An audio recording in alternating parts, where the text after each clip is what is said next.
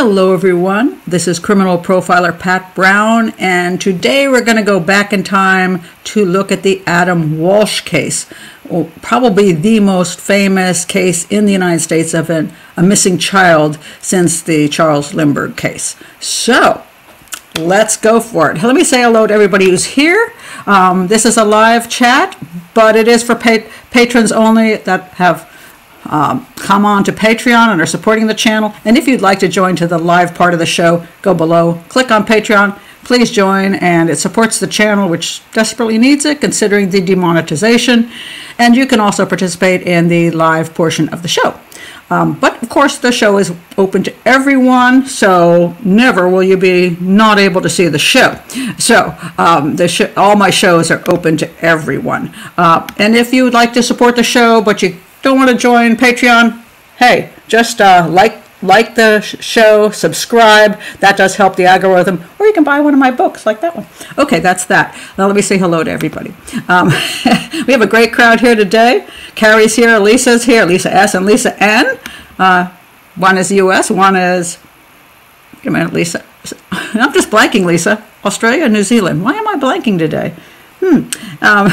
Gretchen's here. Hi, Gretchen. And Annie's here. And let's see, Joe is here out of the UK. And Benny's here out of Denmark. And let's see, K-Rob's here. And I think if I missed you, I'm really sorry. I think I've got everybody here that are here so far. So anyway, we have folks here from the US who know this case probably pretty well. And we've got folks from outside of the US who may not really be that familiar. And oftentimes we forget that if we're not from the country, that isn't something we're even familiar with. So when I do shows with Australian cases or New Zealand cases or cases from India, then the US people go, huh? I don't know anything about those cases.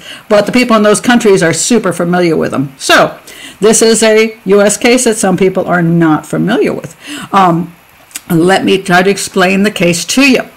I'll just do the very basics of this case, and then I'm going to show you that this case has so many problems in who did it that we have these two authors, and I have the books here. There's one book, and here's the other book. I've got both of these books.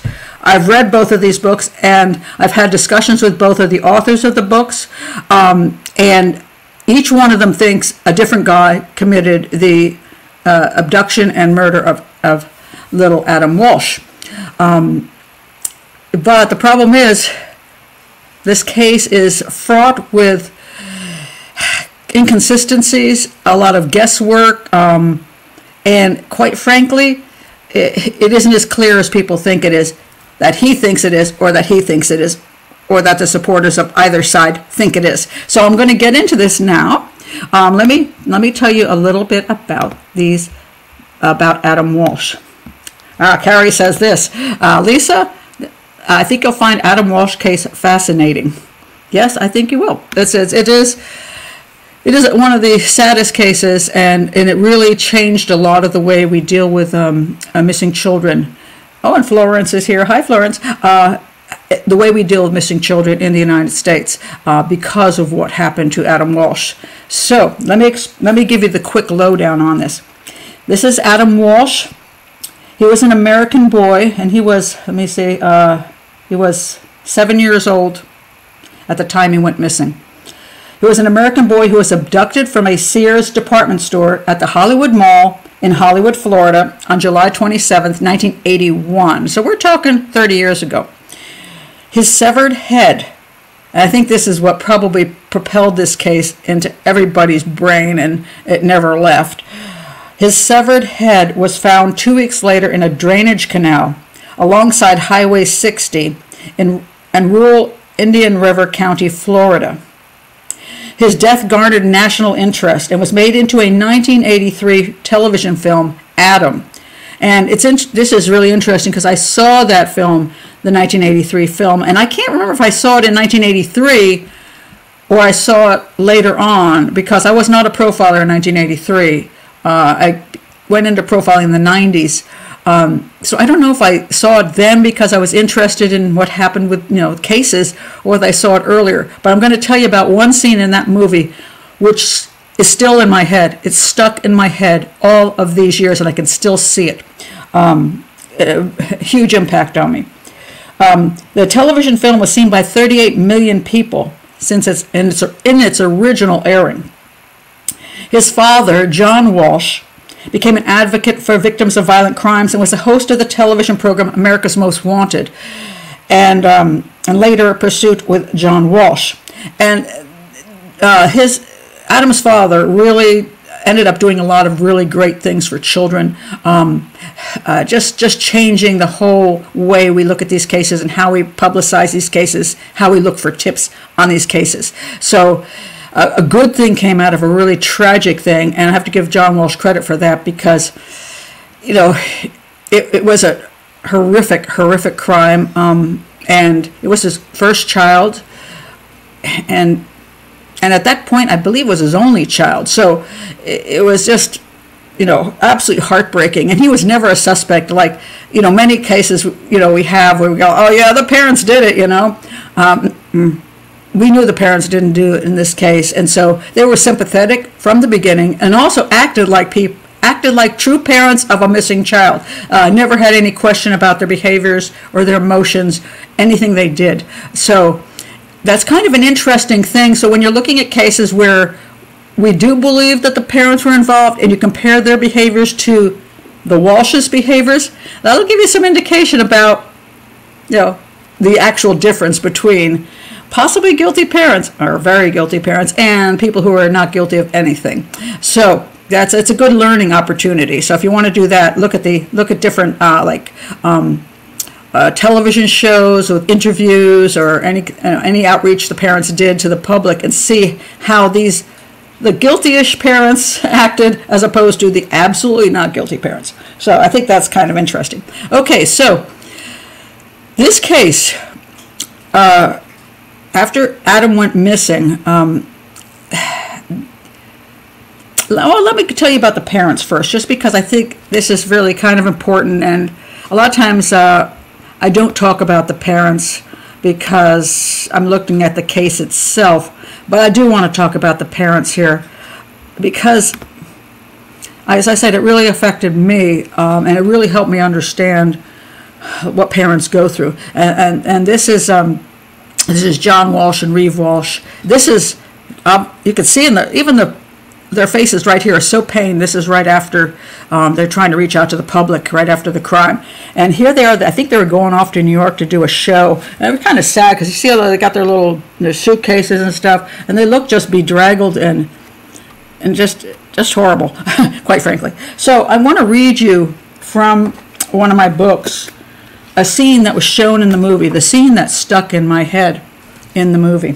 Let me hold on a second. I want to point out, you know, yes, I shouldn't use a barf bag for that scene, but I have a barf bag here, and then I have these wonderful other bookmarks. You know, people say I'm not very professional, and maybe I ought to get proper bookmarks and not use things like paper towels. But hey, you know, what can I say?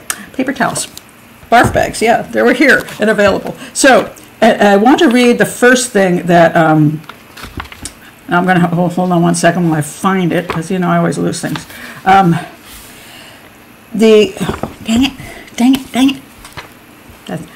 it, where'd it go? Okay, come on now.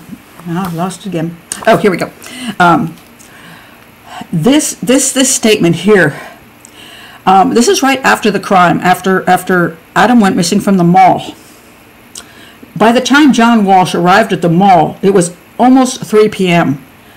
I'm going to explain about how he went missing from the mall when I describe the crime issues and the investigative issues. So I'm going to go into that later.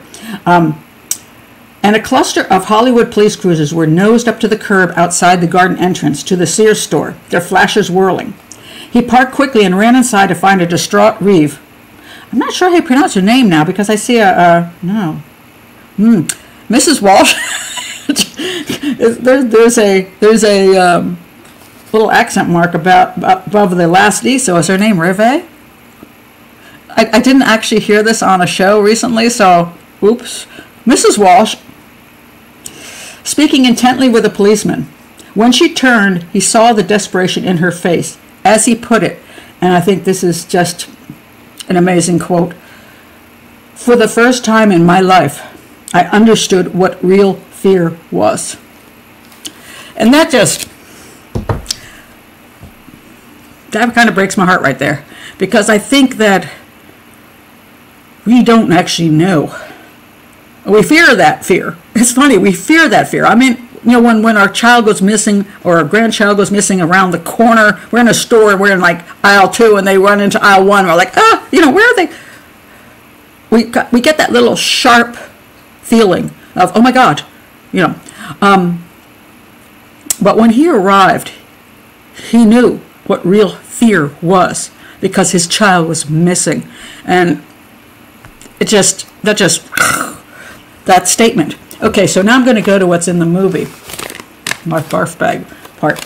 Okay, now I'm going to try to read this and not cry, because a lot of you say that, how do you do this job? Because how do you look at all these crime scene photos and look at all these cases and not let it emotionally disturb you? And I'm really good with I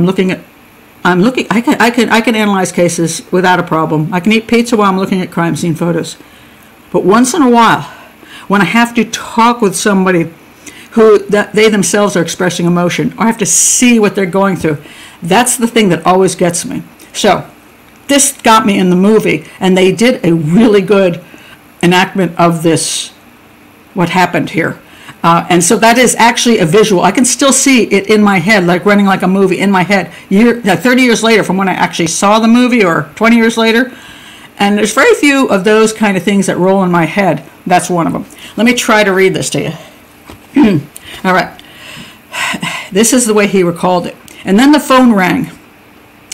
This is now Adam has been missing for 2 weeks. They don't know what's happened to him. And now he's getting the phone call about when they found, because they had found his head in the canal. And the phone rang. "Is this Mr. John Walsh?" "Yes, it is." "Mr. Walsh, we are so very sorry to have to tell you this, but the remains that were found last night in Vero Beach have been positively identified as Adam's. I went down, right onto the floor." See, I can't get this. "It felt like somebody took a huge wooden stake and shoved it into the wall of my chest. I couldn't breathe. I thought I was having a heart attack. I felt like I was dying. Please let me trade places with him. Death would have hurt me so much less." I thrashed and I screamed. I yelled and pushed over the mattress and smashed things. I broke glass and a picture frame and tore off the sheets and threw lamps and kicked the table over. I was like a wounded animal, dying the way a wounded animal dies. I could not deal with it. It was unbearable, unbearable. I thought that my heart was going to explode. The little boy I had waited for all my life was dead. Okay, told you I couldn't get through that. Okay, control myself. Okay, in the movie, the scene that I remember that they showed was he was in, I think, a hotel room or something. I'm not sure if that's where he was. And there was a bed, and he kept running his head in between the mattresses, like running into the mattresses. You see the mattress go up as he rammed his head into the mattresses between, on the bed. It just, that to me is probably the most dramatic scene I've ever seen that showed the true feelings of a parent who's lost a child.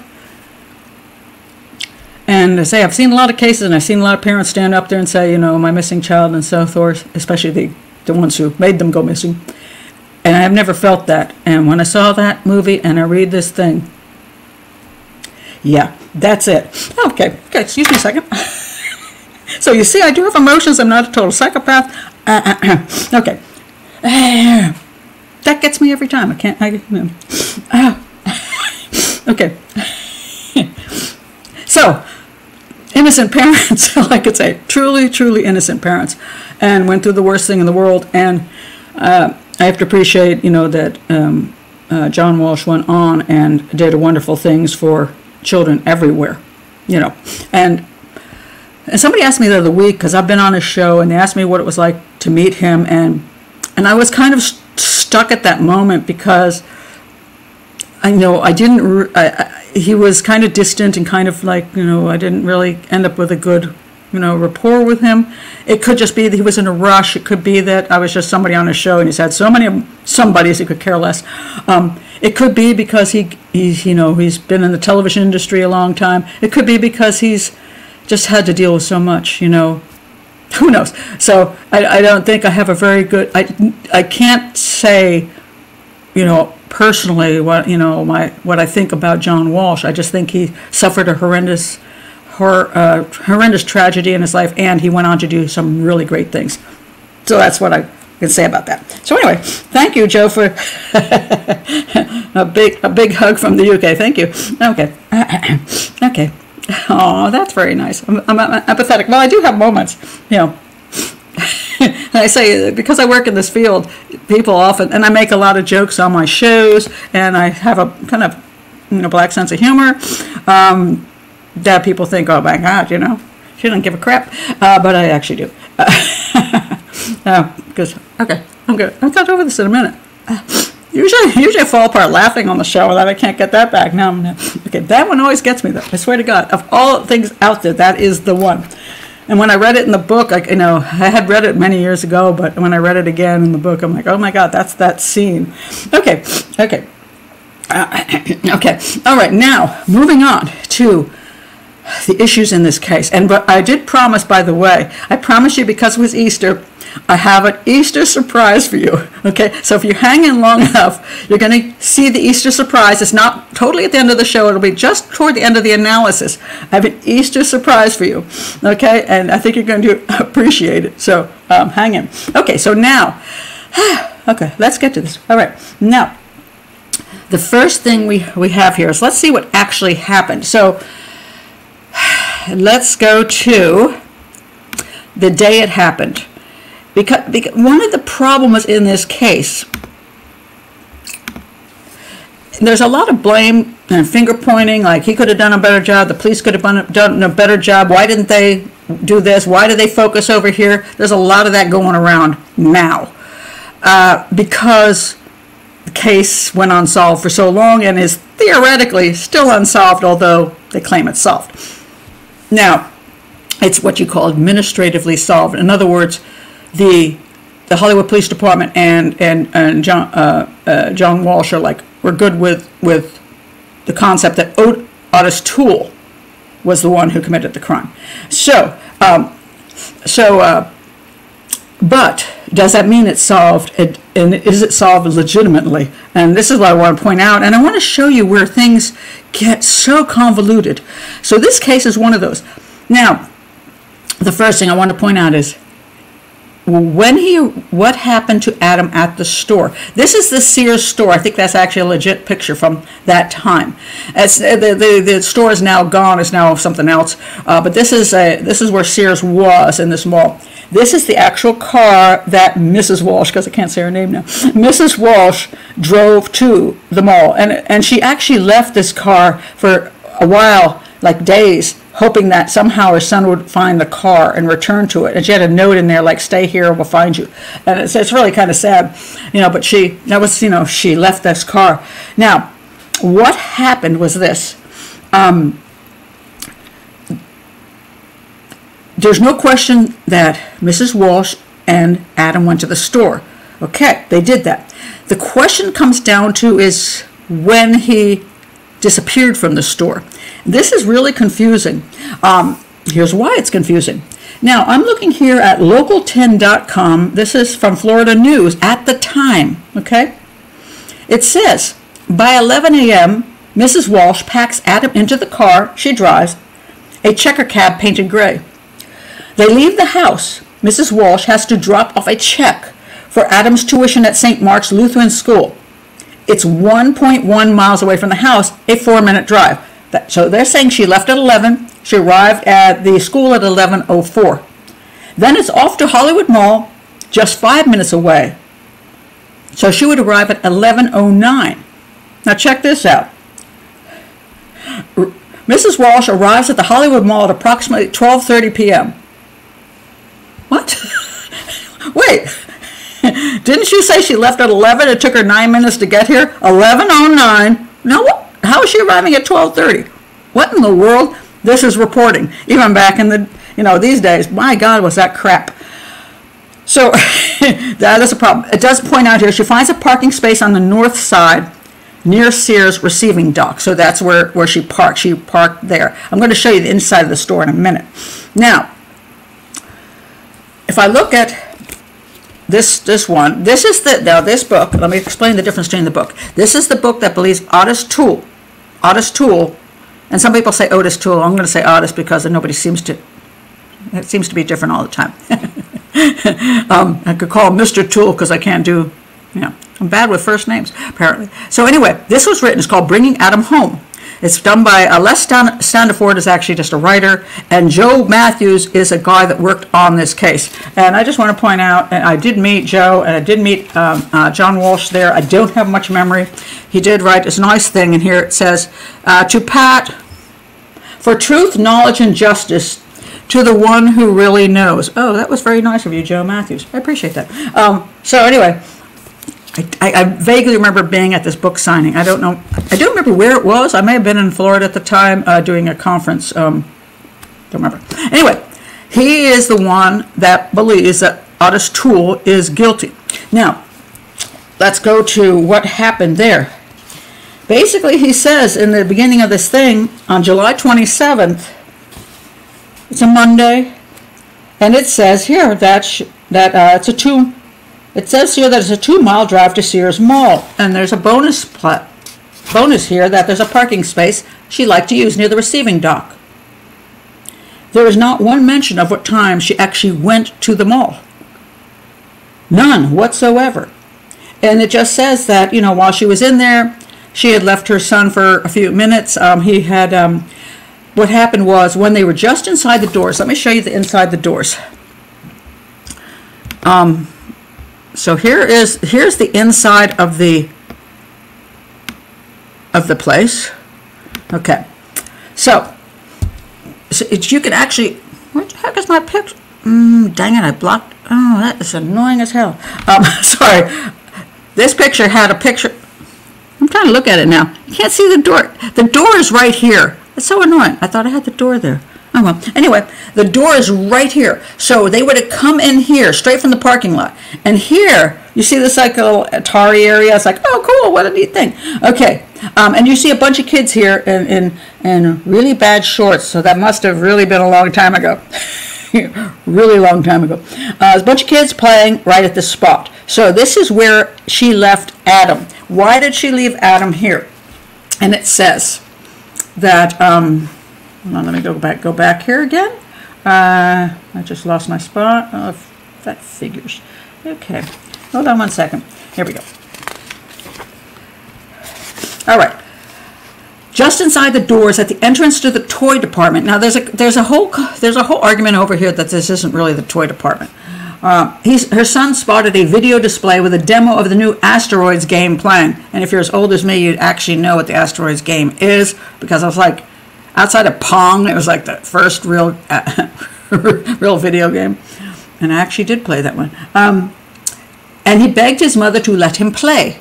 She hesitated, but Home Furnishings was just a couple of aisles away. And so she was looking for a lamp, and it had been advertised. So she was going to go down the way to the Home Furnishings aisle and look at that. She pointed out to her son where she was going and told him she'd be back in a few minutes to pick him up. She gave him a kiss and rushed off to see the lamps. She would relive the moment 100, perhaps 1,000,000 times. Had she just said no to him, stay with me, and she had simply returned to the game display a minute sooner, had any of 1,000 things happened, then this might not have happened. So anyway, she went to look for the lamp and had some problems finding it. They searched. She got a salesperson. They searched up and down the bright aisles, could find none of the barrel lamps on display. The clerk was happy to check in the back, of course. It would only take a moment, which turned into something more. This is very important, the something more part. When the clerk finally returned, her downcast expression said it all. They hadn't gotten any of these in. So she said, okay. The mother Mrs. Walsh gave her name and number to her and hurried away to where her son was. She got there and her son was not there. Okay, so in this particular instance, we have no time of arrival. We have no, how long was she missing from that area? How long was Adam Walsh on his own at this spot? Okay, now if we go over to the other book. Now let me explain the other book. This is about Jeffrey Dahmer. The guy who wrote this is Arthur J. Harris, who I've had a number of conversations with. He truly believes that Jeffrey Dahmer committed this crime and not Ottis Toole. All right. He says here that, let's see, where'd it go? Okay, I found this thing here. That the problem was there was no actual time listed. It says here in the police report that doesn't even give a time in the police report.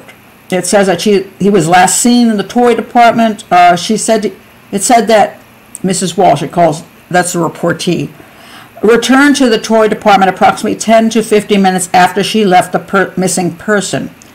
Okay. All right, here's the problem. I don't know.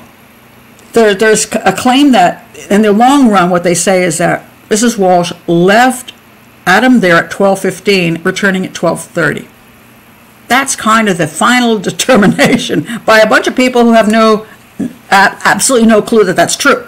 And that really bothers me, because I hate stuff when you say things are true when literally you don't know if they're true.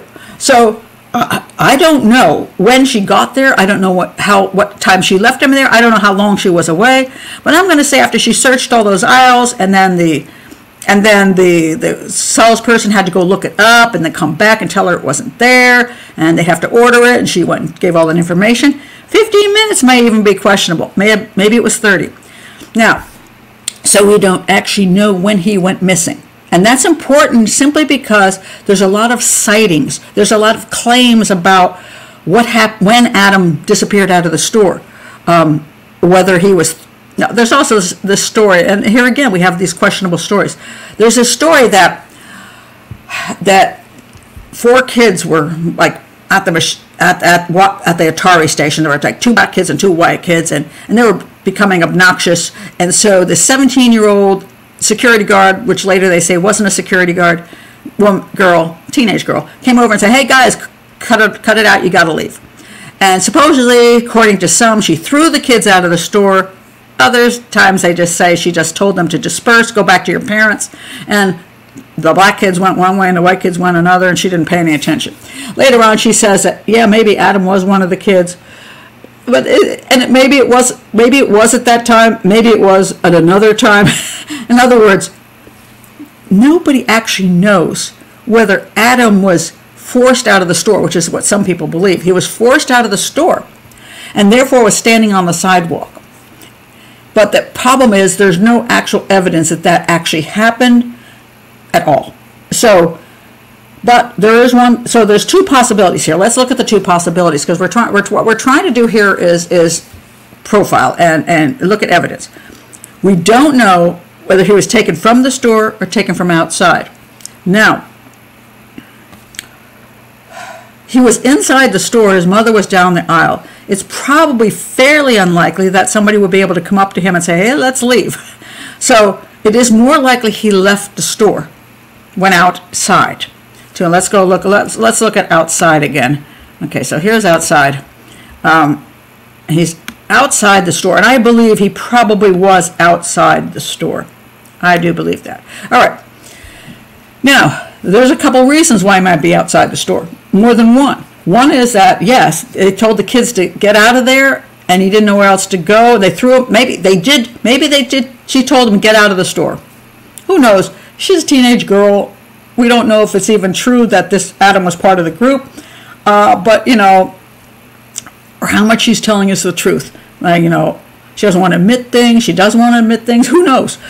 So anyway, if, let's say, she threw the kids out of the store, then Adam would be standing on the sidewalk going, "What do I do now? Because I have to wait here for my mother to come and get me."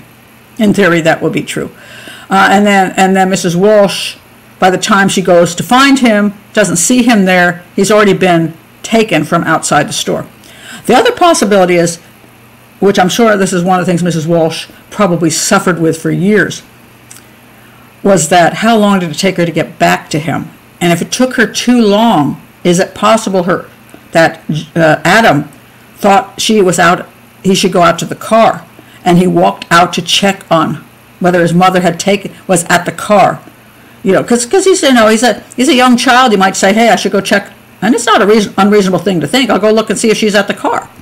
He might have walked out into the parking lot on his own without being thrown out of the store.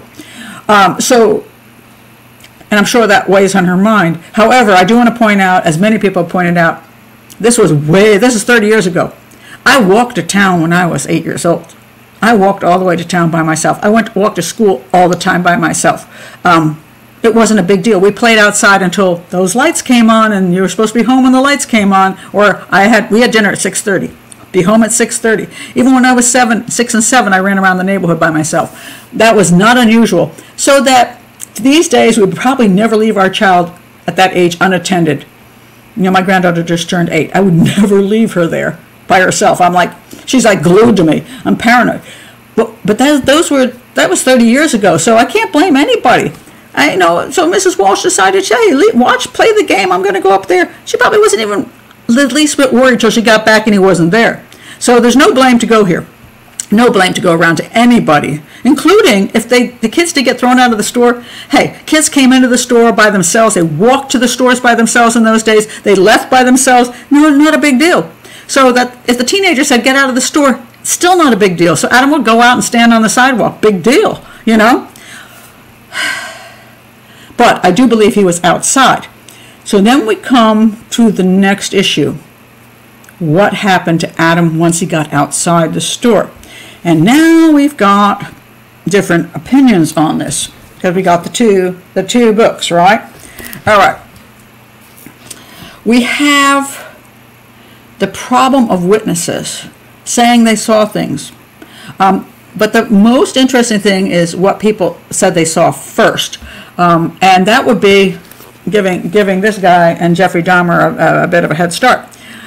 The claim is that some people saw a blue car coming outside, and there was original statement that somebody saw a blue vehicle a blue van. Let me show you the vehicles now. These were the two vehicles in question. Let me show you the two creepy dudes first. Okay, Ottis Toole, that is a creepy dude, and there's Jeffrey Dahmer. Now, I'm going to get into how they ended up, how they would have ended up in Florida at that point, because he was staying up in Jacksonville, Florida, which is way, way north, like hours north. He normally wasn't even anywhere near Florida, except he was at that particular point in time. So that's unique. All right, so here are the two vehicles. Ottis Toole supposedly had access to this vehicle, and Jeffrey Dahmer supposedly had access to this vehicle. Okay, so right after the crime, there were not reports of this vehicle. There were reports of a blue van, and they looked for this blue van all over the place. Okay, now originally there's a bunch of different stories about the blue van, and one of them came later, where a guy comes in later and says, after he saw Jeffrey Dahmer's picture, he said, oh my God, that's the guy. I saw him pulling this kid and throwing him into a blue van. But this was years later. There was another person who saw the blue van around, a kid, and he thought he saw something weird about a blue van. But they never were quite sure whether that kid even had the right day, because he was a little kid. So the reason that, even though they did look for the blue van, so I can't fault the Hollywood police and the Detective Hoffman, who was on the case at the time. They looked for this blue van. They didn't find any particular blue van that they could do anything with, and they weren't sure that the kid's story was accurate. Okay, then there was another story a guy told about how a creepy dude said something to him, like, hello, and then he followed him because he thought he was so creepy. And I'm like, and he followed him to the toy department, and then that was it. I'm like, wait a minute. So, I mean, I've been in a lot of malls. I've seen a lot of creepy people. I don't usually follow them. I mean, unless they did something really weird. And why would you follow them to a toy department and go, oh, yeah, okay, so now he's found the kids. Bye.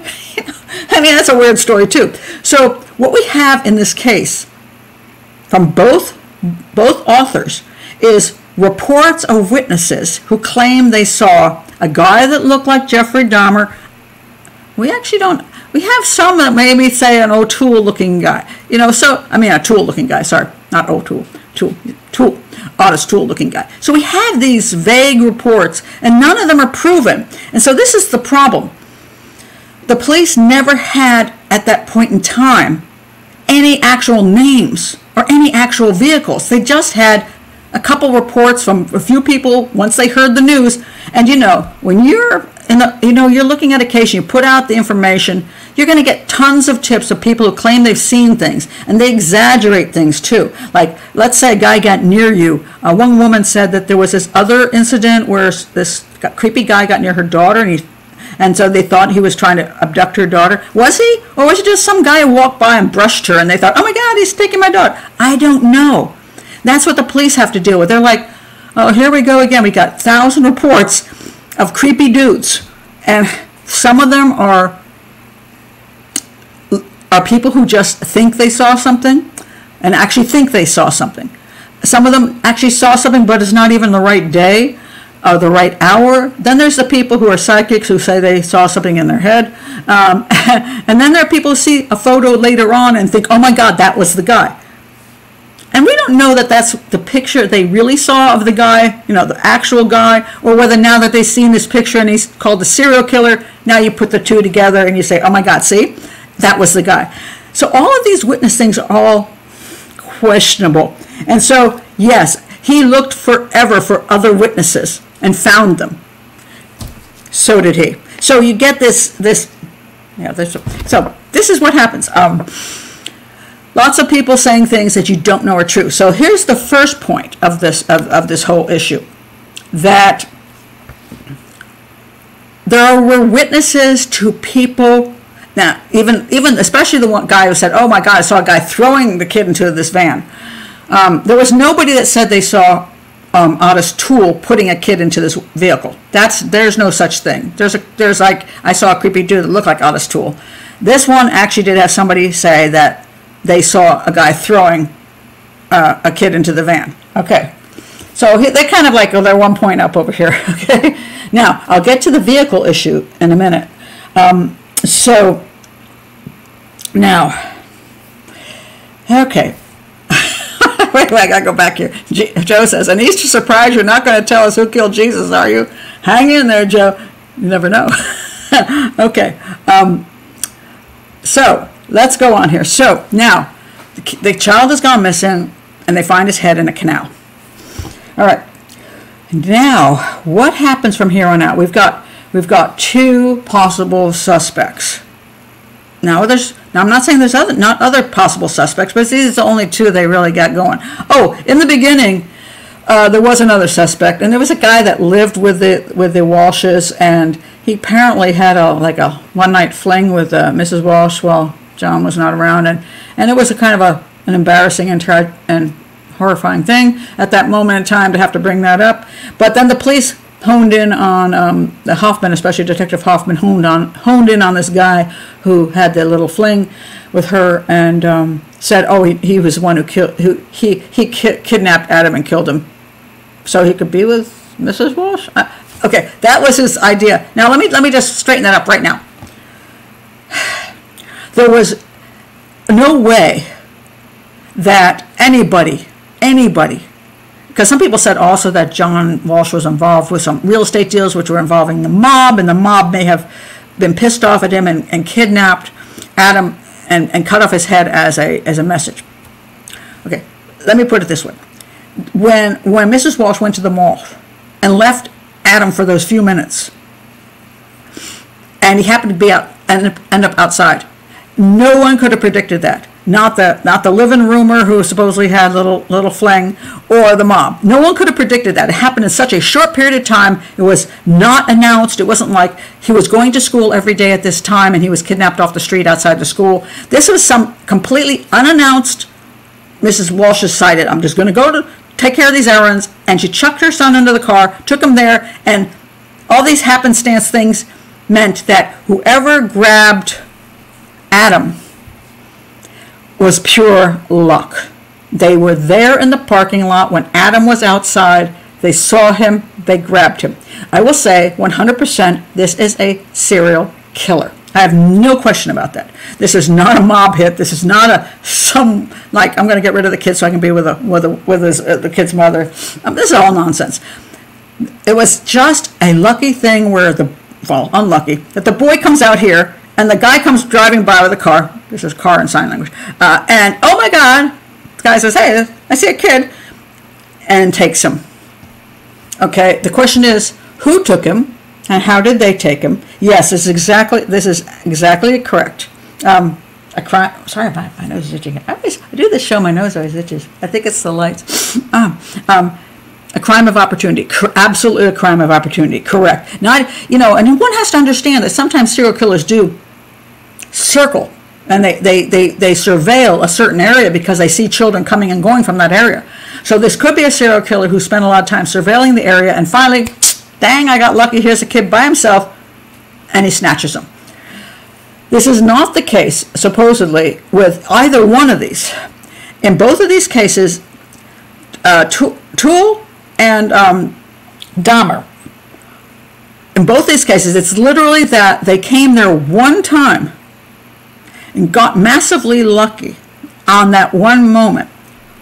And this is a little bit confusing. Can that happen? Yes, it can. Would it have happened? It's the probabilities are low. Could it have happened? Yes. Okay, so let's talk about how they got there. Oh my God! So hold on a second. Okay, so now let's talk about who was there in Hollywood, Florida at the time that Adam went missing. We actually know he was actually closest to the area. He was actually working in Miami Beach, and then he worked for this pizza place and the sub shop, and he was sort of in the area. Actually living in the area. This is Dahmer. He was living in the area. Now, he did not own a vehicle. Okay? He did not have a vehicle. Now, this blue van, what happened was Arthur J. Harrison, Arthur J. Harris did a lot of investigation, and he found out that one of the shops he worked for had 3 vehicles, and one of them was a blue van. Then he did a lot of investigation, asking the people that worked there who had access to the blue van, and apparently someone could access the van who worked for the group, which Jeffrey Dahmer did, but he'd have to get the keys, and sometimes it was kind of, let's say, not being paid attention to, so that he could have gotten hold of the keys and then used the van for nefarious purposes. So did Jeffrey Dahmer have an opportunity to use the van? The answer is possibly. However, there's a bunch of reasons why this is a little weird. First of all, he would have had to access the van without permission, and then he would have had to drive to Hollywood Mall, and oh my God, got lucky, and here was a kid, and then he snatched him and threw him in the van, took him someplace, and where did he take him to? Because the head of Adam was found, now let me show you the location, and this is a really interesting part of the whole case too.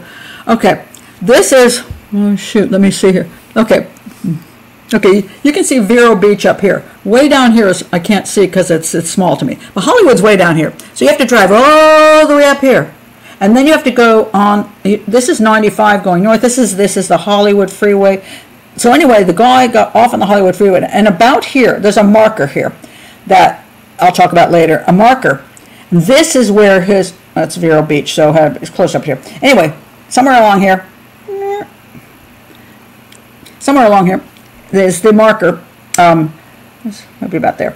Anyway, the head was chucked into this canal, okay? So, the problem is, if he has borrowed a vehicle and kidnapped the child here, then he's got to do something with the kid.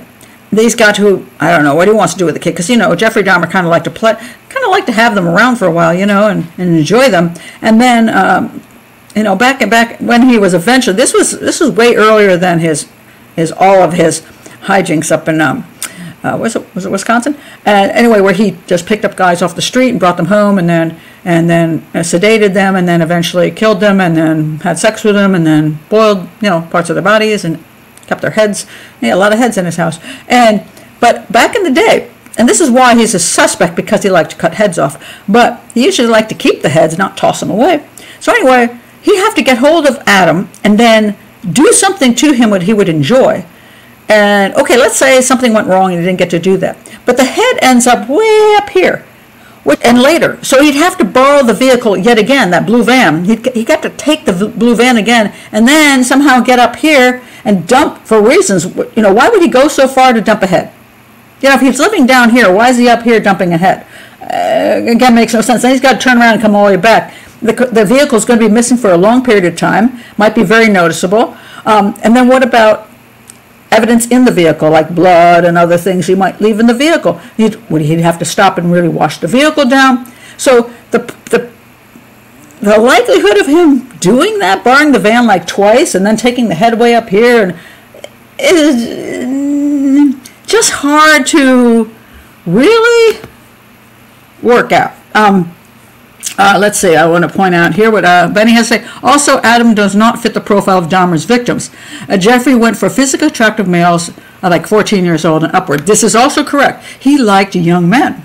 He liked young men he could have a relationship with, a sexual relationship with, and a personal relationship with, even though they were dead at the time. But dead people don't complain. So, you can have your, maybe that was before all those fancy dolls came out, that you could have your sex doll and then you wouldn't have to kill people. But, he wanted the real thing. He wanted his sex doll, but he wanted it, compliant. So, yes, that's true, Benny. It really wasn't his kind of thing. Now, having said that, it doesn't mean, when you're talking about serial killers, they do weird crap sometimes. Sometimes they do just grab somebody for no reason whatsoever, or they think they're going to do something and then it doesn't work out. This can happen. The problem is no one has proof. Even though a blue van, let's go back to our cars again, even though there was a blue van was cited by some witnesses, and a later witnesses said he thought he saw somebody throw the Adam in there. There's no proof that Dahmer actually accessed this vehicle, that Dahmer actually took this child. There's just no evidence of it. Now, there's another person.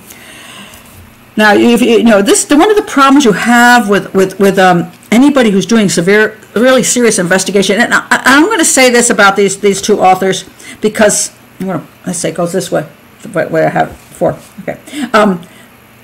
I think their hearts are in it, because sometimes I'll say that I think that somebody's just out to make a bunch of money. The guy who wrote the thing on the Black Dahlia, who says Daddy did Black Dahlia, is all garbage, absolute garbage. And it pisses me off because you have no evidence, and yet you're presenting everything as evidence, and you're making a lot of money off of suckering a bunch of people who don't know better into thinking you're telling the truth. I think both these guys absolutely believe what they believe. I think the problem is, sometimes when you over-investigate, when you're pushing and pushing and pushing to match things together, you start creating evidence, or you start thinking this piece of evidence matches this piece of evidence, and you're going to see in a minute exactly how bad this gets. I think he truly believes this. He went and got his witnesses. All kinds of people came forth. He looked at everything about him. Now, he knows that Jeffrey Dahmer was close to the area. That is true. So, as far as that goes, I think Harris has got a point. Between the two of them, he was near the area. And I'm going to talk about that. Toole was never proven to be near the area, and this is very interesting. He was proven to be near the area. So if I had to pick between the two of them, he would come out ahead just simply because he at least was there.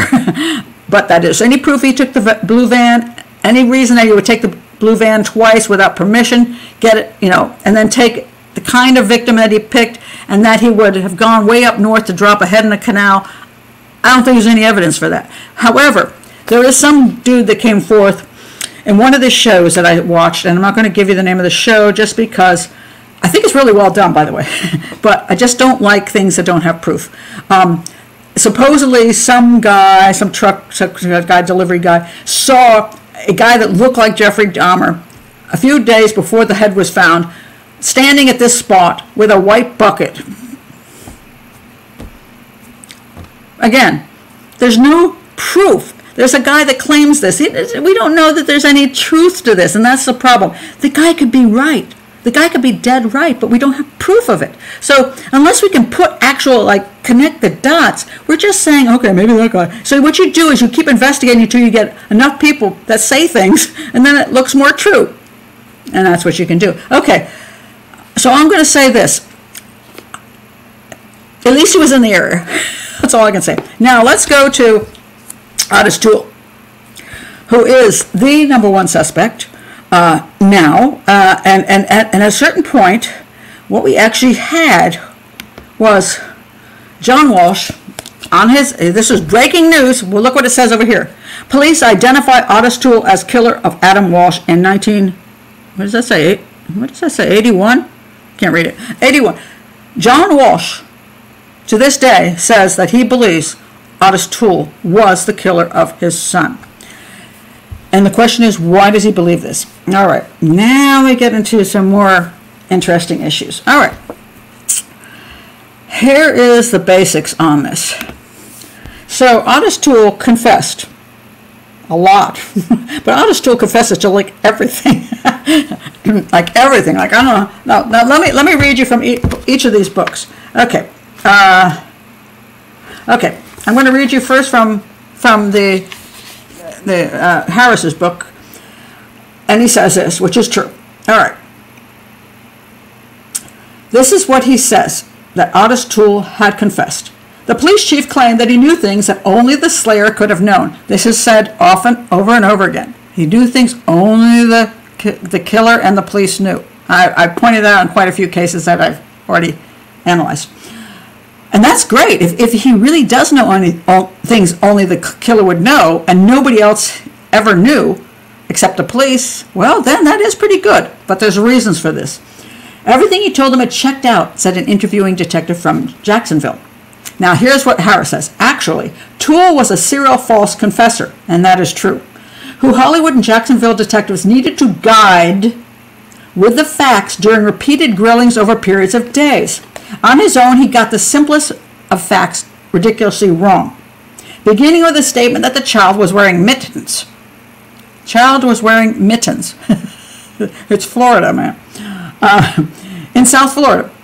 Explained only by his thinking that the kidnapping took place in January, not July. After luring the child into the car on the premise of candy and toys inside. Now, I find this interesting because the concept of the blue van thing, where the guy saw somebody grab the child and chuck him in the van, I'm more with that.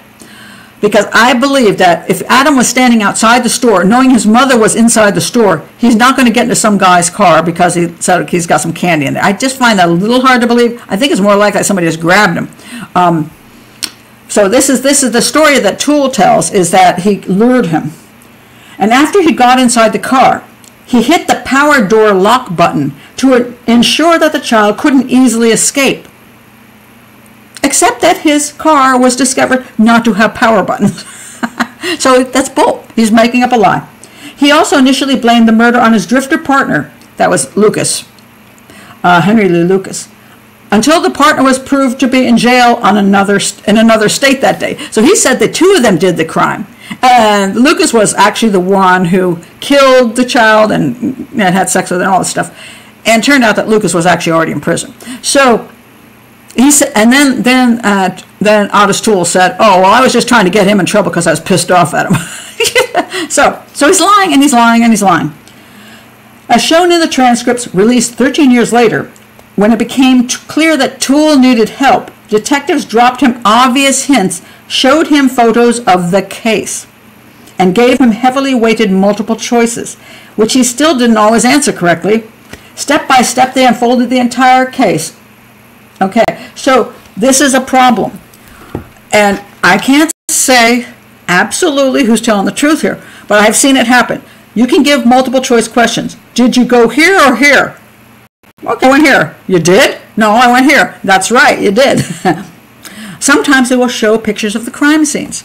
And show a picture of this, and actually say where it was, the highway marker, and all this. They'll show things enough that then later when they took Toole, eventually after Toole said he did it, they took him on this road trip, which got him lots of tasty food and stuff like that, and a fun time out of prison. And they said, okay, was this the Sears? Was that the Sears? But, you know, Toole by this time had already heard the story from the media, and he'd already heard the story from the police. And there are some points I think that are clearly made that Hoffman, who was doing some of the original stuff, and some other guy that was also involved, had possibly shown him quite a few photos of the case, because you're trying to jog them and make them confess. Well, Toole liked to confess, so yeah, I'll work with that. So anyway, so at a certain point they took him on these trips. They said, oh, see, he identified the Sears, which was really questionable that it wasn't easy to do.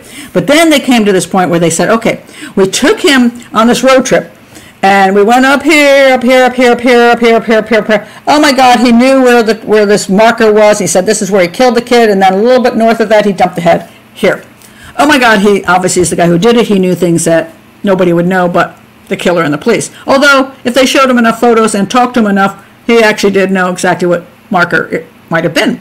Now, here was something interesting was pointed out. I think it was Harris that pointed out, and I like it.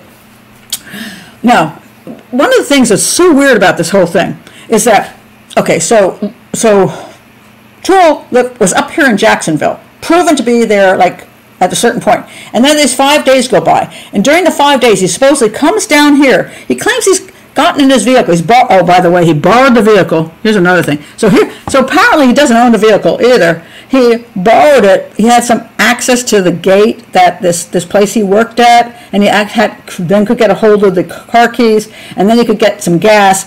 So he took this thing. He got the car, and during a 5-day trip, he goes from here. He says he's going to go to Miami, but for some reason he gets down here to Hollywood, and for no reason whatsoever jumps off the highway and ends up kidnapping this kid from Sears. Okay, after he kidnaps the kid, he doesn't continue down to Miami. For some freaky reason, he decides he's going to turn around completely and drive all the way back to Jacksonville, hours and hours away. So why would he do that? Why wouldn't he just keep going? Why would he suddenly turn around? You know, that makes not a lot of sense. But here it gets even weirder. Okay, so how do you get there? So you go up here, and do you see the split here? This is the Hollywood freeway, and this is 95 going north straight to Jacksonville. If he's going to Jacksonville, he should be going this way. But suddenly, for no reason at all, he cuts off on a freeway. He's got to pay, it's a tollway too, so he's got to pay tolls, going toward Orlando.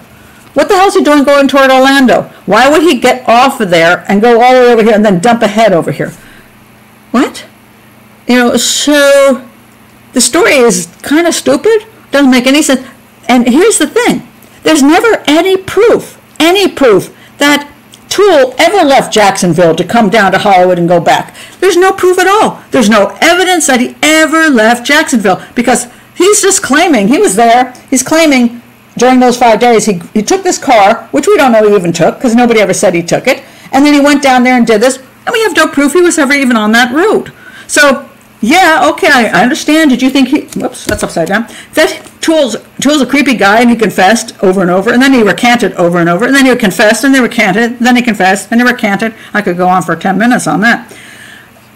I get it, that he's a creepy dude, and Toole will confess to anything, and he also will do anything. So one of the reasons they thought he could be the guy was because he does weird stuff. Like, he doesn't kill for necessarily good reasons. So, yeah, he could have thought, this will be fun. And they got the kid, and then the kid pissed him off. Supposedly, the kid's sitting next to him in the car, and it pissed him off enough as they were driving north. He started whining, and so he smashed him in the face. And they say that matches the head that was found that had some damage to the face, which, quite frankly, there's really no proof of. And then, supposedly, he says he strangled him with a seatbelt. Then later he says he strangled him with his hands. You know, they say the story goes on and on. And then at some point he kills him supposedly and chops up his body parts or somewhere. They never found his body. And then he cut the head off, he says, with a bayonet, some knifey thing. And then Hoffman says, you mean a machete? And he goes, yeah, machete. He changed that story. So then they come up eventually with a machete that belonged to somebody that, like the car dude that owned the car. Also, there was a machete up that way. And they start doing luminol testings. And so here it comes where, oh, look, there's luminol on this, there's blood on this machete that we don't even know that was even used in the crime, that we don't even know that Toole even accessed. So it gets to be nonsensical. So now, let's take a look at the real big information, okay? Okay, here it comes. Are you ready? All right. Now, wait a minute, let me put my car back up here. Let's see the car. Okay, car here. This is the car he supposedly accessed, which they have no proof he accessed. At least not at that point in time. They did luminol testing on this car, and oh my God, this was the eureka moment. And if you read this book, Joe Matthews, at the end, he keeps referring to it. Oh my God, it's coming. And then at the end, here's the absolute proof. And he showed it to John Walsh, and John Walsh just fell apart because, oh my God, here's the proof that Toole killed my son. Now, wait till you see this. All right, what did he show? What happened with the luminol? Okay, what happened with the luminol? Here we go. Ready? All right, the luminol. Here's the first thing in the car.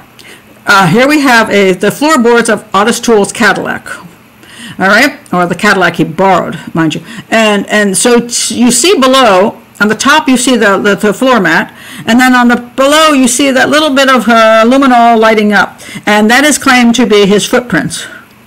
And okay, maybe it is, maybe it's not. I don't know. I can't really tell if it's footprints, but okay. Let me go with that. Let's say for some reason now, mind you, luminol shows up with blood, but it also shows up with other substances as well, so it's not total proof of anything. But anyway, okay, let's say those are footprints.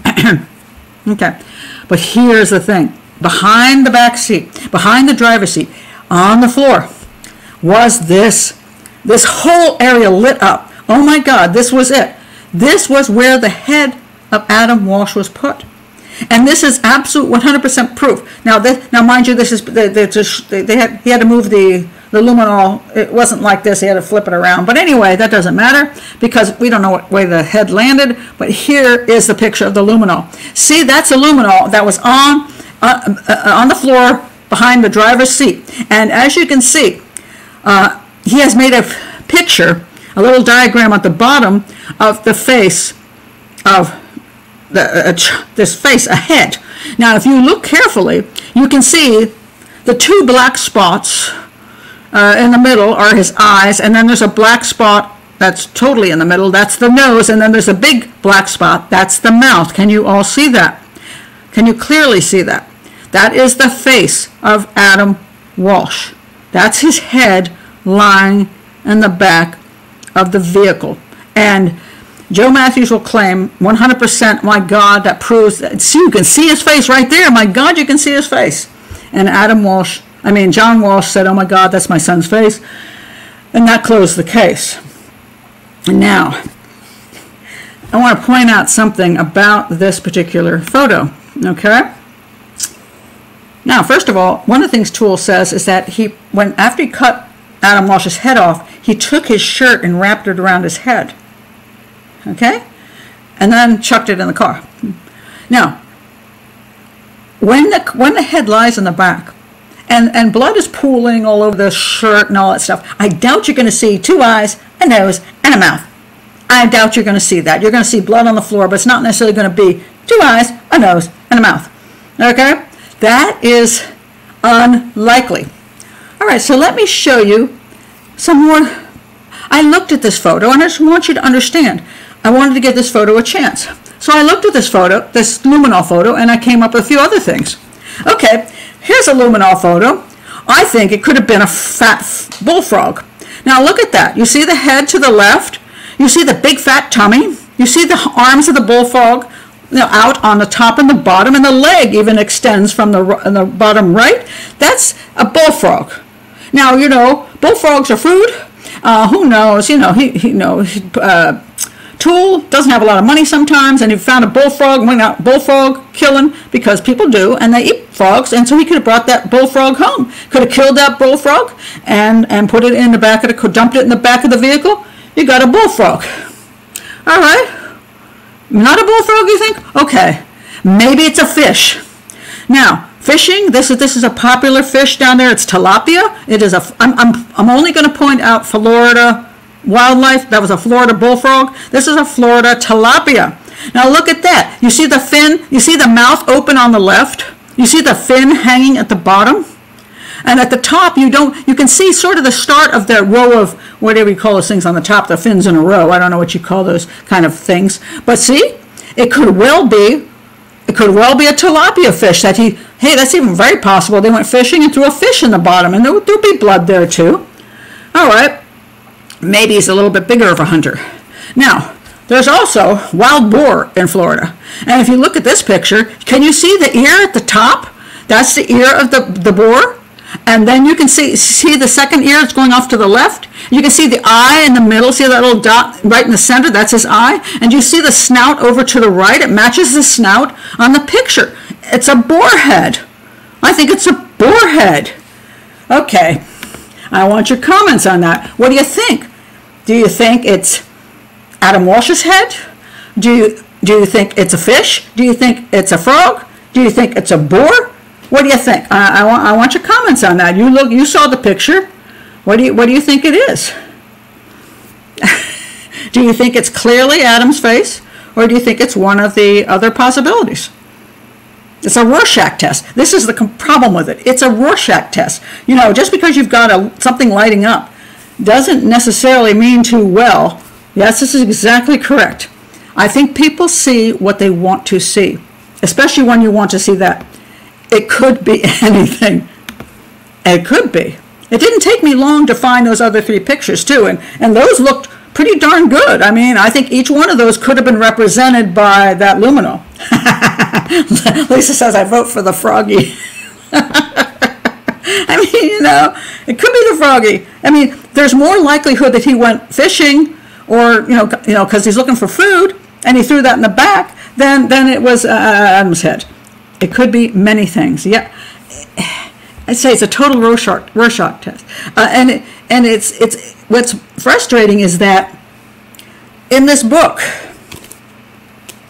there's no way to tell. There's absolutely no way. So there was no way to test. There was no way to test it was even blood. They don't even know if it's blood. It could be bleach. It could be other things in there. There are other things that react. There's no way, and they have no idea when that was put in the car. Remember, this car has been out there for ages. It could be anybody else who used the car, who went fishing or did anything else. So this is a lot of nonsense. But they put this in there as the absolute proof that Adam's head was in the back, and that proved that Toole committed the crime. Now, I did promise you an Easter surprise. Are you ready for it? The Easter surprise is here. So I did look at that very carefully, that test, and I do know it's not Adam's head. I know it's not a frog. I know it's not a fish. I know it's not a boar. Because I absolutely know that this is clearly Jesus Christ. Because look, there's his eye. You see the nose right here? You see the nose? There's his nose. There's his eye right there. And look at the beard down here. You see the beard right here? There's the beard. That is clearly, oh look, let me go over here so you can see, it's Jesus Christ. He has risen again in the back of Ottis Toole's car.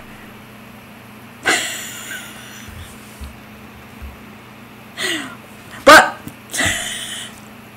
is this not as clearly Jesus Christ as it is Adam Walsh? Look at that.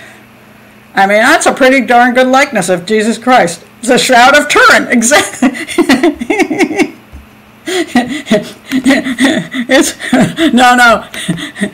I think it's called the shroud of Ottis Toole, which is really creepy. The shroud of Ottis Toole. Maybe he's the one that killed Jesus Christ. But look at that. See? And you want to see something that looks like Jesus Christ? There it is, Oh my God, this, Brilliant one, Pat. Yeah, I just want to show you this because it's Elvis. I don't think so. I think it's Jesus. Oh my God. This is the problem.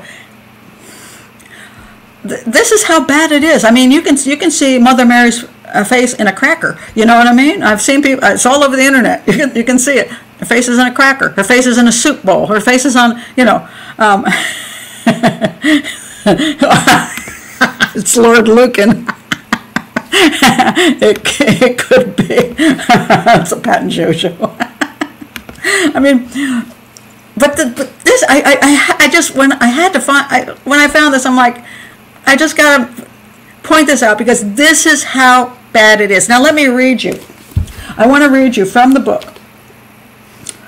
I want to read you exactly what it was said here. All right. This is the Matthews report, and Joe Matthews. I honestly believe you believe this stuff, but I think when you went, you had some good information here that you could say yes, Toole could have done it. When you got to the point where you were starting to say that this was the face of Adam Walsh, you kind of lost me, and that made me really as a red flag to me that you were unwilling to. You had lost your ability to be objective. So in here it says here, a most damning image of them all, which has both haunted and sustained Matthews since the moment it wavered into focus on his office desk months before, as powerful to him as the Shroud of Turin.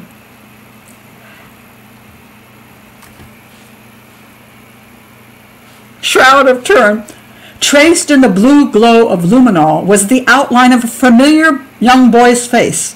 A negative pressed into the floorboard carpeting, eye sockets blackened, blank cavities, mouth twisted in an oval of pain. Wow. Wow. That's subjective creativity. Unbelievable. Now it goes on. What Joe Matthew had produced, the terrible image, what he had to show to John and Hervé, and which everyone in the room around him now viewed as well, was no less powerful in its effect. The glowing blue image pressed into the carpet, the outline of Adam's face etched in his own blood, was as stark as any fragment of bone. No, a fragment of bone is a fragment of bone. This is nothing. And the cry that issued from his battered lips was as damning an indictment as anyone might ever hear. If you can indict a person based on a Rorschach interpretation on a carpet, you have lost your total objectivity and you are no longer acting as a true detective. Oh, Lord. Yeah, so eventually it says here, where is the when he finally shows, it goes on because they're waiting to show this to John. Okay, and then eventually, where's the part where he shows it to John? I thought I hit. Okay, where'd it go?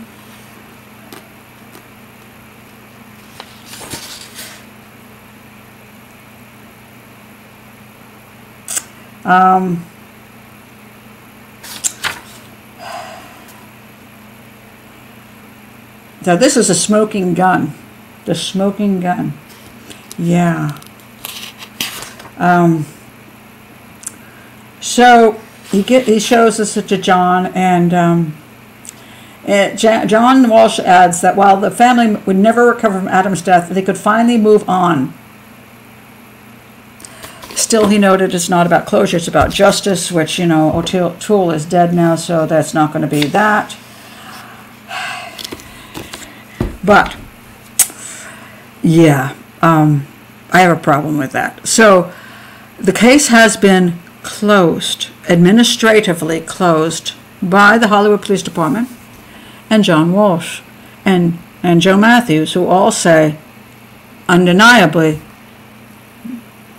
the face on the carpet was not Jesus Christ, but Adam Walsh. All right, so I'm just going to go to some of your comments now. It's just unbelievable. Oh, that's true. Could be Charles Manson. Yo, that's actually true, Annie. That's a kind of good Charles Manson too. But it's Easter. I want to go with Jesus. I knew he'd be back. It's about time too. Yeah, but he ended up in Toole's car. It's just horrifying. Let's see. Carrie says, I think the Walshes really needed to know who murdered their son. That this affected their judgment. So John Walsh saw what he wanted to see. I absolutely agree with that. I think they had so many years. They were exhausted. They were exhausted trying to figure out who killed their son. They knew about Dahmer. They knew about Toole, and they went with what they considered was the more likely suspect in their mind. And I guess this supposed picture. Let me go back and put the picture up of that they saw, which I didn't see at all, and I think is absolutely not. Oh, sorry, I don't have it there. Not even close. Oh, sorry, that's over here. It's not, in my opinion. It's more Jesus Christ than it would ever be, Adam. But but you can see it. If you keep staring at it, you will see it's a face of a little boy. You can see it if you keep staring at it and believe it. And believe it. And what's interesting is, you see that hole for the nose?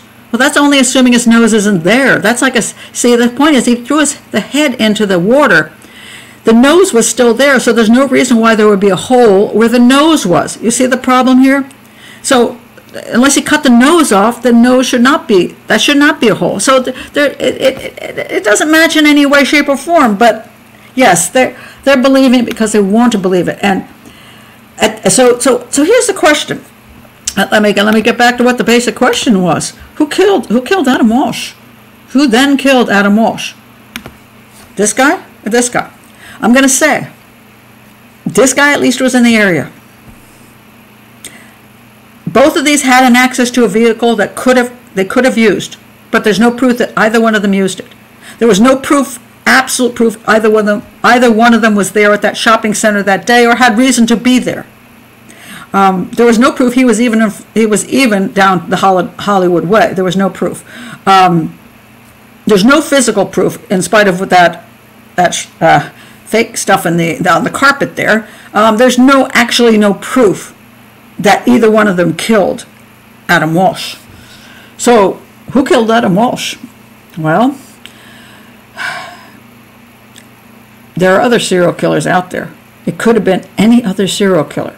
Some guy who did haunt the mall, who did do surveillance in the mall, saw Adam and just simply grabbed him, took him to his home, did what he wanted with him, eventually killed him, and maybe he had relatives up north, and he went up north and then dumped his. Maybe the body is still buried in the backyard. Maybe he had the head in the car because he thought it was fun, and then he got up north and he thought, oh well, hell, that I'll dump the head. Could have been anybody. It could have been any other serial killer. It could be, and there's just no proof that either one of these guys did it. So, in my opinion, this is an open case, an unsolved case with no solid evidence to prove any particular person did it. And I know that's not what the Walshes would want to hear, or either these two guys who 100% believe they got the right person. But I don't see it. I don't see any solid evidence. I don't know who did it. I have no one to point to because the evidence does not support either one of these guys in any strong way. It's possible, but I just have no proof. And it could have been any other serial killer. It's like this. If you look around the country, it's not like some other serial killer couldn't have killed him and dumped his head in a canal. It's not impossible for somebody else to do it. Then we just don't know who it was. So I have no idea. I have absolutely no idea. And as a profiler, that's what I should say. As a detective, that's what I should say. That there was not enough evidence to support any particular person being the actual perpetrator of the crime. And that's where I stand. So, Annie says, I never thought it was Ottis. I just don't know. I mean, it could be, but it's just nothing. There's no proof. There's absolutely no proof. And that's the problem. And yes, it's not his usual MO. That's correct, Martin. It isn't. That's not his MO. It doesn't mean, again, he couldn't have done that on an off day. I don't put it by serial killers to change their MOs when they're in certain situations, that they just do something that is not normal. We all do things that aren't our usual MOs on certain days. Because we're bored, we're desperate, we just, hey, the opportunity presented itself. So I can't exclude these guys because I can't prove they couldn't have done it. I just can't prove in any way that they did do it. So I think I agree with Carrie. I think the Walshes needed to have this solved in order to move on emotionally. I don't blame them at all. That kind of heartache will kill you. I agree. I think that's true. I think they just wanted not to have to think about it anymore because both these guys are dead, so at least you don't have to think about it. If the bad guy is dead, you can just hope he gets justice in the hereafter, and you can just finally just say, I don't have to deal with it anymore. I will say this, that it was a 1970s case. Let's say it's been 30. Wait a minute, 30. I'm sorry, not 1970s. Sorry, it's been 80s. It's been 30 years. In theory, the guy could still be out there. He could have been 20 or 30 years old at the time. He could be 50, 60, 70 years old. The killer of Adam Walsh could still be out there. And I guess I understand it. I say the tragedy they went through, the heartache they felt, the emotions they went through. I say it's one of the cases that I felt the strongest about when I saw the movie and I read the story of how John Walsh felt. I mean, it's probably the best example of the pain a family of a victim goes through, a family of a missing and murdered child. So there was no way to find any DNA. No, there's no DNA. There's no DNA in this case whatsoever. The head was found in the canal. It was there for a while, and we don't know how long the while was. In one of the book and the Bringing Home book, they claimed that there were chemicals put into the stream that kept the head really nice. But in other places, they say no, the head was munched on by animals. It's very hard to get a proper read on that at all. But the answer is no. There was no DNA anywhere in this case. Zero. Penny says, I think we can 99% exclude Ottis from the crime as he did not even know the basic facts. That is very true. When he kept telling the story about the crime, he was off on so many things. He said he had the wrong cap on. He said he had the wrong clothes on. I don't even think he got the description of the kid right. Yeah, pretty much everything he described about the boy was basically wrong. So I mean, yeah, it wasn't convincing to me what he said about.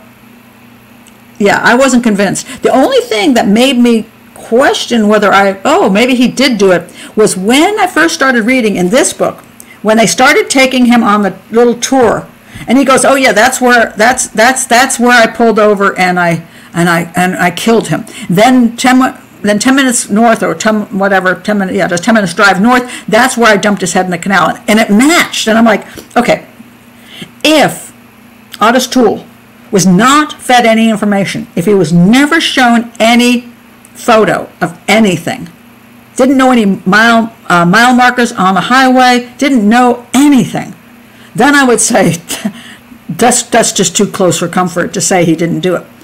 But then it comes down to that there was a lot of incoming information that helped him remember.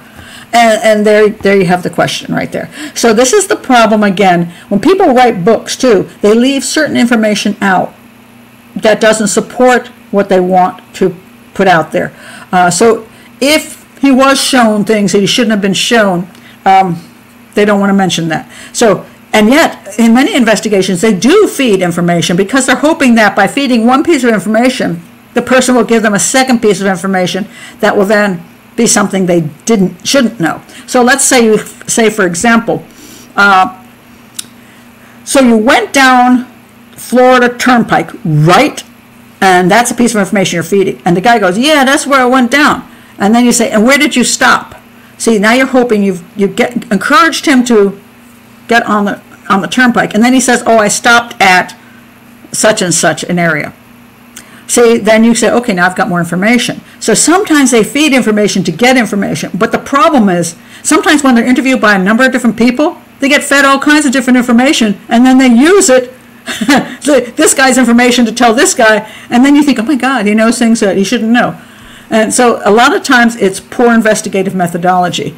I'm not saying it happened in this case, but it's alluded to that it did happen in this case. So unless he never got any information whatsoever from the police in any way, shape, or form, never saw a crime scene photo, never was told anything about the locations, then I'd say, hey, he might have done it. But I was suspicious that he had been, information had gotten to him that he was just using. But yes, his entire description of the child was so off. It was pretty sad. Exactly said. Yes, this is very true. We cannot blame Adam's parents. In no way do I blame Adam's parents for believing that Toole did it. They have the right to have their own beliefs. Where I'm concerned about is that the police department closed the case based on questionable information. Because this is important to me as far as investigative methods go. Because now when you say, oh, absolutely, he did it, then all the future investigators will look at this case and say he did it. You see, because you're feeding them a story that is not necessarily supported by information. That's evidence. And that bothers me because I want good police investigation. I want good future police investigation. And I don't think you should ever close a case down unless you're absolutely sure. And I don't know how they can be absolutely sure on this one. And I fault them for doing that. John Walsh is a family of a victim, and he's not a police detective, and he was not with the department. He may support the department's decision to say he did it, but I don't support the department's decision to say he did it. So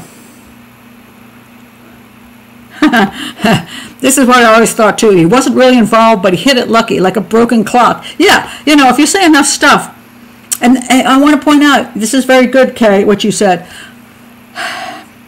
Oftentimes when you're investigating, you want to hear something.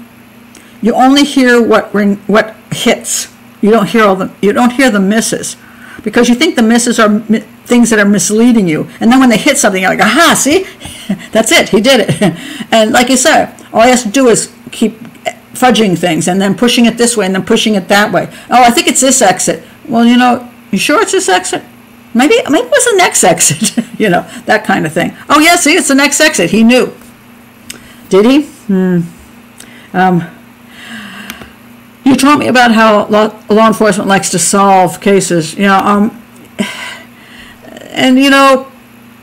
the problem there is that there's a massive amount of pressure to solve cases, massive amount of pressure from the media, from the family, from everybody to solve the case. And if you can finally solve the case, you get lots of kudos and lots of peace all the way around. So and then you'd like to, and then of course you just like to solve the case. You want to know that you solved the case. You want to believe you solved the case. You want to know that, hey, we finally found the killer of Adam Walsh. We can put this to bed. Isn't that great? Everybody's relieved. And sometimes it's done in a way that they absolutely know it's not necessarily true, but they're willing to do it anyway. And then there's sometimes where their hearts are into it, and they convince themselves to believe that they've solved the case, and then they're happy about that.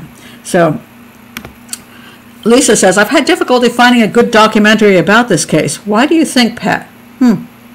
I honestly don't know. The movie is great, but the documentary, I'm not big on documentaries because I always find them very media-driven and not evidence-driven. So I do watch some of the documentaries to comment on them, and sometimes to gain information, but I'm always a little, I always have questions about these things. But this is why you have to, unfortunately do a lot of research.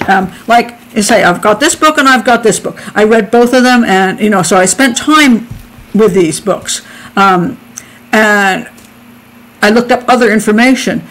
But the problem a lot of times what will happen is people will read one book, or they'll read the other book, and then they will then seek out information that only supports this side or this side, and then you get these these channels, these YouTube channels that say this, we're trying to prove, we know this is what happened, or we know this is what happened. And then you get a lot of distorted information because they all have some kind of, it's part of the game that they're playing. That I mean, and I don't necessarily mean in a bad way. It's just that, oh yeah, see, we're gonna prove that this guy did it. So hey, we're all gonna jump on board. We're gonna look for every piece of evidence, and then we're gonna get all the armchair profilers together, and we're gonna find even more evidence, and we're gonna find every little thing we can think of that's gonna say this guy did it. And then there's a whole group that say, no, we're gonna find every piece of evidence that this guy did it. But in reality, they're not actually coming up with evidence. That's the problem. It's not true evidence, and it's just a bunch of conjecture and a bunch of wishful thinking and a bunch of, yeah. Carrie says, I think the absence of evidence accounts for this on the Walsh case. Well, that's a good question. Maybe nobody wants to touch it. It may be that, again, you talk about the heart of the Walshes, that they're finally put this to bed. They can just say this guy did it. We just don't want to think about it anymore. And maybe it's hard to go out there and stir all this stuff up again and do that to the Walshes. So maybe that's why it's not worth doing. It may be because, it may be this. Because they've determined he did it already, it's closed on this guy, that the media doesn't want to make a whole documentary on something that's already a known fact, right? Because that's not exciting. They would have to go with Dahmer. They'd have to make the media, this is the usual what they do with documentaries. Let's go with that. Maybe it's actually this guy. But doing that makes them look bad, because the Walshes have already agreed that's this guy. If they go do a whole documentary on Dahmer, they're just going to look like bums, because they're just going to, like, they're stabbing the Walshes in the heart.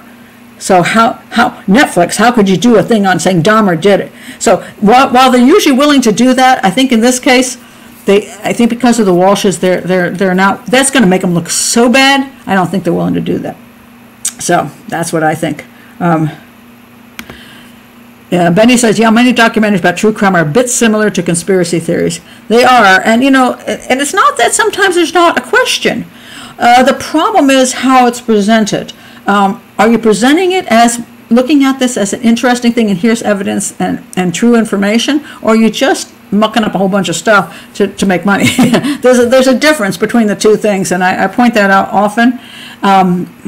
Because I'm not against people coming up with an alternate theory on things. I've done it, It's just I object to the methodology and how it's presented as, basically a moneymaker, and not caring about the truth and not caring about the evidence and not being honest. That truly offends me. So there you go. That's what I think on that. So anyway, that is basically it, what I have to say on this case. I think it's fascinating and very sad. I'm